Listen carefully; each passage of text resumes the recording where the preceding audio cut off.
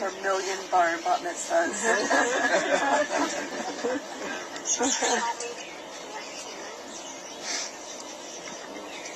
It was his pleasure.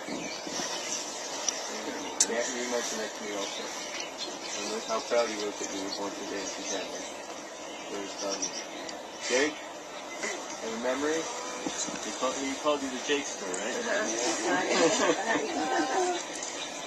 So one time I remember we were at his house and we were playing basketball and there was this dog and it ran down the street and it was lost. So we chased it and we brought it into the house. And you found the owner, right? And then we put it on the trampoline for a couple minutes and Grandpa Bruce was watching, and you seen that movie Buster Hall? Really? Not Buster? That's hilarious. And also, in this year for the polls, I definitely know that he would be voting for Donald Trump. Oh, that's hilarious. That's too funny. Oh, my God.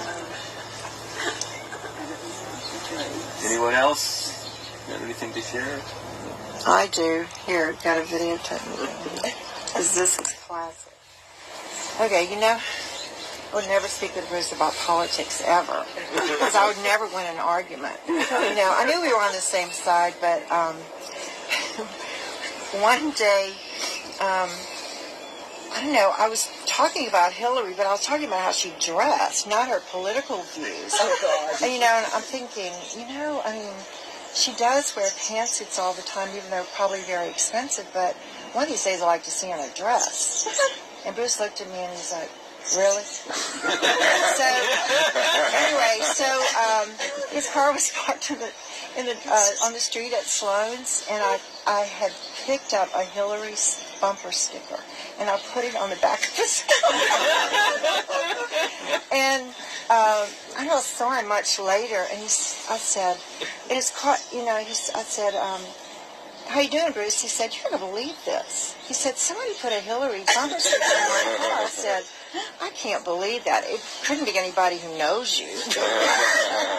But he was always so much fun to talk with, always. Did you ever confess? No, of course not. No, Bruce was tolerant in some ways, but perhaps not that way. He did always love talking to you, Pat. You appreciated your... Yeah, we had some intellectual conversations, and sometimes about religion, because he knew I taught comparative religion, and so, I did know a lot about Judaism, and he explained so much to me that I didn't know and didn't understand, and I tried to explain to him about Catholicism, but... he was very intelligent.